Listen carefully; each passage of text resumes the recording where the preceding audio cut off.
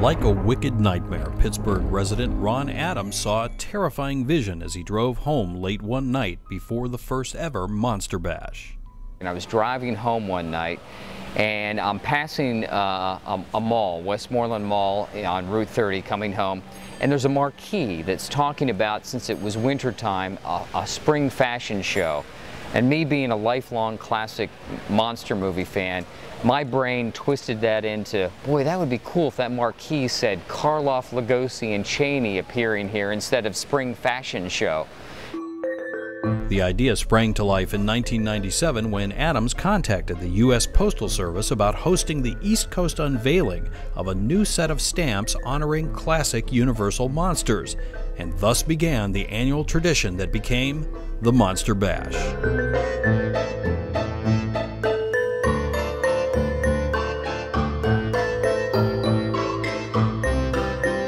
Since then, the annual Fright Fest has happened every year, most recently in Mars, Pennsylvania, just outside of Pittsburgh, drawing fans, movie stars, and horror film hosts from around the country.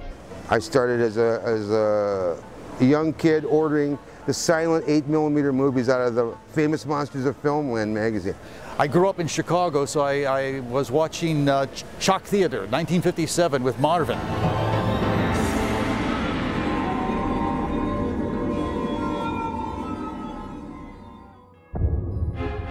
Shock Theater is an important turning point in the evolution of today's monster culture. In the late 1950s, the classic 1930s Universal monster films were getting kind of creaky. But when they were re-released to TV stations under the Shock Theater banner in the 50s, stations snapped up the cheap programming for late-night replays, and the horror film host was born. Well, I've been 27 consecutive years. I've never had a break or a week off. And I believe at this point that I may be the longest running costumed horror host in the entire country. We're sitting around watching movie opens, and up came this thing that said Night of Terror.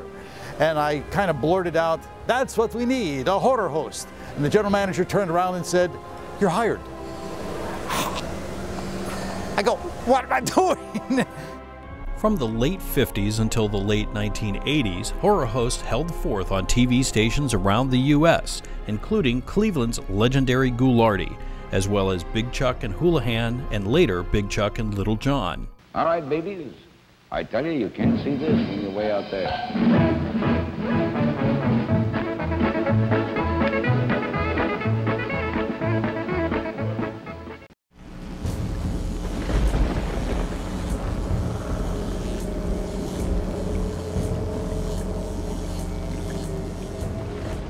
But by the late 80s, the horror host was swiftly being stuffed back into their coffin and buried outside of broadcast TV. For a while there, in the late 80s, the horror hosts kind of disappeared off of broadcast television.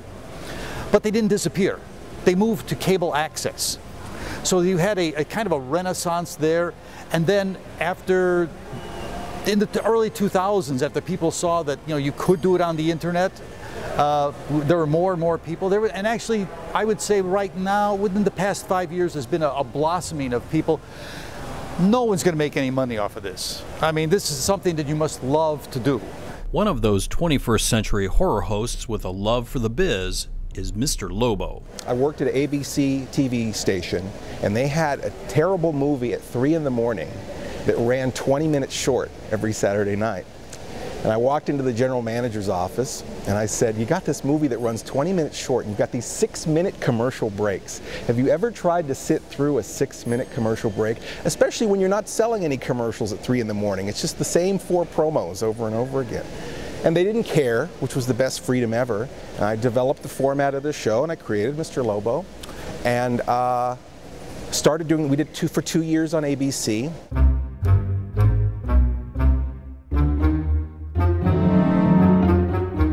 Lobo's monstrous creation is called Cinema Insomnia, and it's been on TV and online ever since. One of several 21st century horror hosts still dredging up the dead, nearly 60 years after the first release of Shock Theater. But today's hosts can no longer rely on the Universal classics. As distribution and copyright rules have tightened, today's hosts are forced to go after different kinds of films. We're running just Class Z movies. I mean, every one of them guaranteed Academy Award loser. Guaranteed. If you know a star in it, I'd be amazed. These movies are so bad. Still, there's a fan base all across the U.S. and worldwide that follows the horror hosts of today like a zombie army. People like their local host as much as they do their internet host, but they like to see their local host also on the internet so they can reach him or her, because I love the lady hosts, anytime, anywhere. Today's horror hosts also find themselves in demand on the circuit. In fact, Monster Bash is just one of the annual conventions that happen all across the country every year. While you sit at home watching football, nearly every weekend thousands of fans travel across the U.S. to meet their fright film heroes and shake hands with today's hosts. And those fans, says Mr. Lobo, are not, well, normal. It's a certain kind of kid that always finds these movies. And it's the indoor kids. It's not the popular kids. Okay? The nerdy kids like this stuff. People who appreciate these movies are sensitive, smart, girly men. And nobody wants that market. This is so sad. I'm a sensitive, smart, girly man. Come here, you big man, baby. Come on. It's so sad, man. It's all right. And I love it. I love the genre, I love the people involved.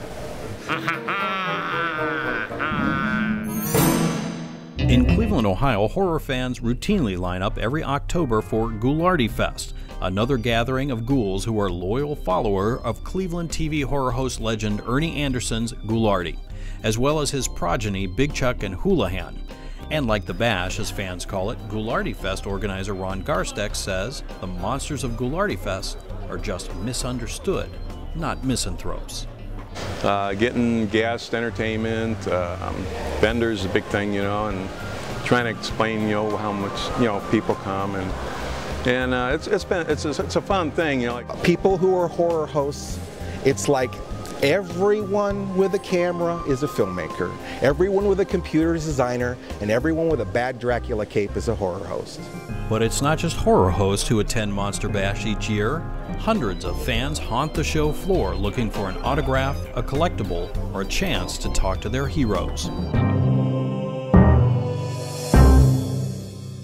Pittsburgh native Tom Savini is one of the stars of Monster Bash.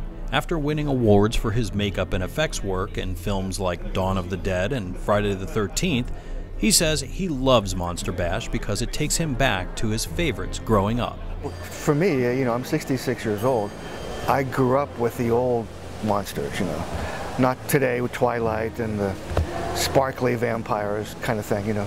I'm really partial to the old ones. I would have used a different word, but, you know, I'd be at PBS. So that's what this is all about, you know. But the Bash that's what the Bash, it's just, you don't make any money here. It's just charming to be here. That's why I come, yeah. Plus I live 20 minutes away. Always helps. Yeah, that helps. Monster Bash fans also lined up to see George Casana, another Pittsburgh native who starred in the original Night of the Living Dead. No, we're all right. I made 8 pictures altogether. I'm about to do a 9th, if it ever happens, because a conventioneer came up to my table and said, I'm writing a screenplay. When it's finished, you're in it. I'm going to send you a copy of the script and a contract. And I'm still waiting. Edward Douglas is founder of Midnight Syndicate, and chances are, if you've heard any really good scary music lately, you've been listening to his work. For Douglas, the Bash is a way to get feedback from fans. This is my opportunity to meet with the fans and get their feedback on the album, or just get that, I think all artists like to hear, you know, positive feedback and get that little extra encouragement to keep going forward, and that's another thing that these conventions give me, which is great. That's why I love doing them. The Monster Bash show, I like it a lot because it's vintage 60s, 50s and 60s. It's not a mixture of everything from then to now. It's very much back in the Abbott and Costello, the Munsters type of thing. So I did most of my work in the 60s, so I'm in my comfort zone here. It's really, as somebody who's doing this for the first time, it's really a thrilling place to be. It's very cool so far. Artist Tyler Peck mans his booth, chatting with fans and trying to create a buzz for his work, which integrates the classic Universal monsters in a modern way. And meanwhile, across from Peck's booth, you'll find this guy. Well, not this guy. He's the work of this guy, Cortland Hull. Since the 1970s, Hull, who is the nephew of Werewolves of London star Henry Hull, has operated the Witch's Dungeon Classic Movie Museum in Connecticut. And he trots out his works to conventions all across the U.S., showing off his skills at creating monster mayhem. I've made these life-size, accurate figures of the different classic movie monsters. So I don't know if they want me or my monsters. So For Kevin Scarpino, who works as the son of Ghoul in the Cleveland TV market, the Bash also gives him a chance to trot out his collection of Three Stooges film shorts and monster movies. As the films unspool in the screening rooms at the Monster Bash, the show floor begins to fill up as people from all over the U.S. arrive in Mars, Pennsylvania. Some are dressed in costume, some sporting stacks of their favorite photos. Now, if you sat outside the convention site and watched the hearses pull up in the parking lot, you might expect to see a real collection of oddballs. But the folks who attend the Monster Bash say they don't see it that way at all. They say it's really just a big family reunion. Maybe like the Addams Family or the Munsters, but still, it's family.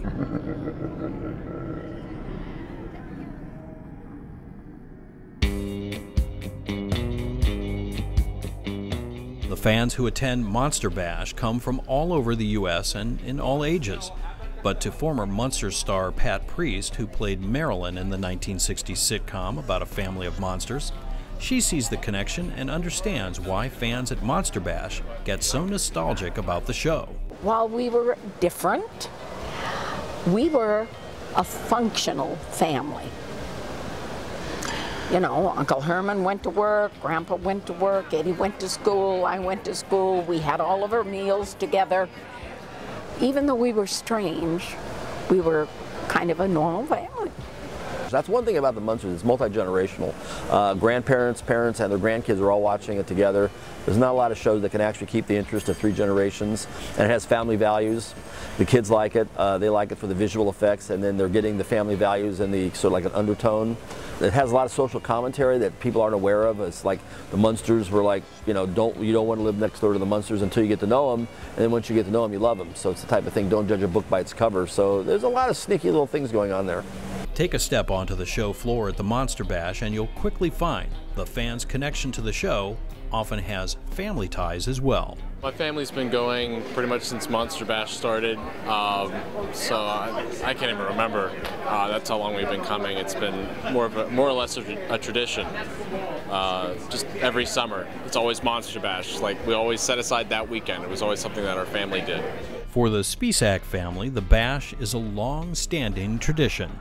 I had a set of the stamps, and then I was reading something about them, and I heard about this convention, so we came that year, and we've been every year since. We've actually been coming, my family and I, for 17 years. I think we only missed the first 2 Monster Bashes, so I've been coming since I was like 9. The people here are friendly, and you know, it is a weird crowd of people. It's a different crowd. I guess not for the average person. You really have to be into it. There's no in between. You're either into this stuff or you're not into it. And all I can say, if you're not into it, just stay away. We don't want your raggedy ass here. Okay? Am I allowed to say that? Yes, there's some people that are a little over the top, shall we say, but then there's other very wonderful people that you meet. The relationship between stars and fans might seem awkward from the outside. Stars sitting at tables and selling photos and signatures, and one might think fans would be reluctant to plunk down their money for a handshake or an 8x10. But you'd be wrong. We wouldn't be here without them, you know, so You're here to play with them, mingle with them, you know, smoke a cigar outside with some of them, chat. They don't get to do that very often, you know. I think of I'm just a guy from Pittsburgh, you know. I'm still in the house I was born and raised in. So it's not anything special to talk to strangers, you know. Plus you sit there and they throw money at you all day, you know. So the common fallacy is the fans feel they owe us. Well, as Russell Streiner says, and I borrow from him, the fans do not owe us. They went to see that movie. They paid for the tickets. We owe them. And in trying to give the fans back something, we appear at these conventions. I thought I'll go once and I'll just sort of play along. And like Autumn said, it was just amazing the way the people are so friendly and the question and answers, and you get to meet Boris Karloff's daughter, which was quite an honor for me because I love Boris. So just that type of stuff that brings us back. Have grandkids coming now, which is exciting. Like, this is what I grew up with. Like, all the old monster movies and Boris and Bella, like, that's what I grew up with. So when my dad found out about this, you know, we came and loved it. Like, now it's like a family reunion. Every day, you know, we come every year and you just see all these people you know, and everyone's so approachable and friendly. You're here at a convention celebrating something that you all have in common. So you could be sitting down at the bar afterwards, or just hanging around, or just sitting at your booth and talking to somebody and strike up a conversation, because you all have this familiarity with whatever it is. Like this, it's classic horror films. So you can sit down and have a conversation with anybody in here about their favorite Universal horror film or their favorite Hammer horror film, and that's cool. And so you have that connection. But no, the people at these shows are really just another one of the reasons that I love doing it. And every show, towards the end of the show, someone and multiple people will come up and say, you know, this was just the best way to meet people like me. And that's what I'm happy to do, and to have a venue for like people to get together. I think, you know, we became what we are now simply because of all of our fans and people that have always supported us, and you don't realize it until you come out to one of these shows. I feel like I've always been a person that's been a little bit out of my era, which is maybe why I come to these things. I appreciate, I guess, the genuine nature of horror and people just throwing something together that's purely from their imaginations, and it's charming, it's refreshing, and I love it, so that's why I'm here. So this is kind of I take it as a cleansing of the palate. Because I come to these conventions every year, to the Monster Bash, as a matter of fact, specifically because it's such a departure from the world at large. It's a land of innocence and fun, and I can be 6 years old again, and I really enjoy that. The fans, people were coming up saying, you know, it's nice to get together. It's nice for a place, you know, for everyone that grew up in the 60s and 70s, liking this stuff, to get together and hang out. And so Monster Bash is really just a hangout or a family picnic, we like to think of it as, for classic monster fans. Just getting together and talking about horror films or whatever the convention's about. But here it's going to be horror films and great classic films, and that's funny. That's fun, and we do. There's lots of debates and good talk to be had. So it's good. It's been great. You know, all these friendships I made across the country going to these conventions. There's a camaraderie, community that I can rely on, that I can come to this convention being into weird stuff. Monster film, being a young guy that's into monster films. I mean, it sounds, you know, kind of silly, but it's actually a little daunting, because you can come to a convention and yet there's a camaraderie and a community. Sometimes that bonding can get very personal. A young lady came to my table in Dallas, Texas. She says, I want your autograph. I don't want to buy a picture. I don't have a piece of paper for you to sign. I said, well, how are we going to do this? And she whipped out her left breast and said, sign this. So I did. And as an afterthought, I called her back, and above my name I wrote, hi.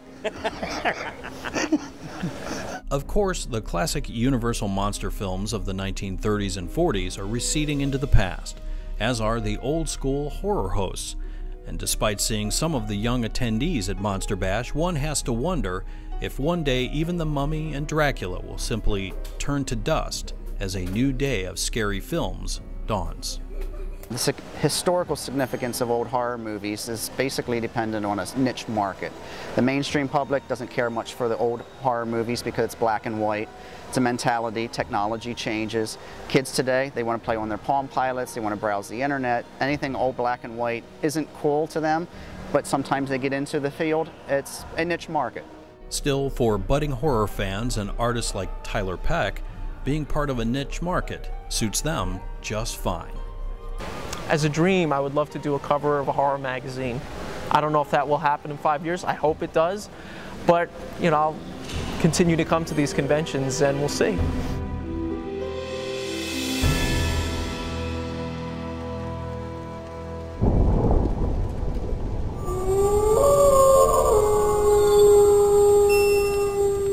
Even monsters change.